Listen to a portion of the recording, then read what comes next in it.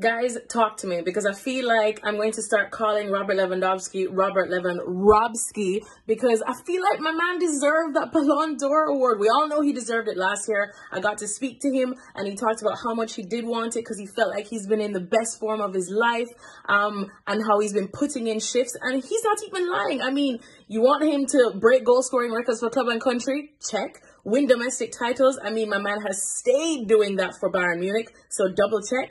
And then triple check to win the Champions League. Been there, done that as well, but he still can't catch a break. Now, I'm not taking anything away from Leo Messi, because let's be honest, it's Leo Messi. I believe that every breath he takes deserves a Ballon d'Or, but geez, can we please just show some appreciation for Lewy, because he has been putting in shifts and grafting. I've even got some paper mache here that I'm going to go and get an art project on and make him his own award. I got you, Lewy.